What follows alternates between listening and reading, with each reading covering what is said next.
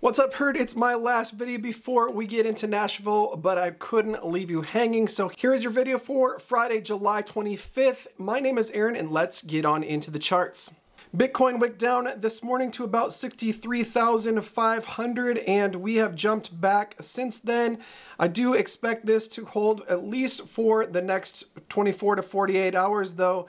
The trajectory right now is a bit bearish. I could see us coming down to about 61.5, somewhere in that neighborhood, before we get into the next leg of this bull run, which I do think will happen in the next month to a month and a half. I think we'll get out of this purple box, which really leads us into October and gets us above all-time highs around $73,000. We're starting to head down for the price, as well as the money flow, as well as the trend exhaustion.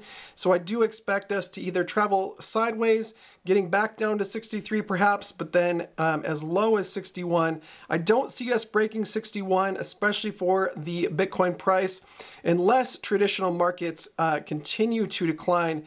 Just speaking of traditional markets, guys, we did come down on the SPY to about 530. I don't typically talk about the traditional markets, but I do think it's a factor in this current downtrend, guys. If traditional markets were still in price discovery, guys, I do think Bitcoin would be a little bit higher right now, but because of it, we are coming down. Traditional markets could come all the way down to where we were back in May, but I do expect them to bounce shortly. Ethereum has dropped considerably since the launch of the ETF on Tuesday. We did see some bullish numbers as far as money flow and volume on those ETFs, but the last couple days have been a sell the news event, which does look very similar to what happened when we opened up the BTC ETFs. BTC fell about 20% after the launch of its ETFs, which would bring us down to about 2850 at the lows here if we see the same trajectory for the Ethereum price after the ETF launch. Well, money is already flowing out here, but the trend exhaustion is already starting to bottom out, so we could see a reversal on this sooner than later, but I do expect to see more bearish momentum into the weekend. BNB looks much like Bitcoin as it did on Wednesday, and I do expect it to stay above resistance here at 550 going into the weekend, guys. Solana's bounced off resistance at 165 and has recovered up to 168 already.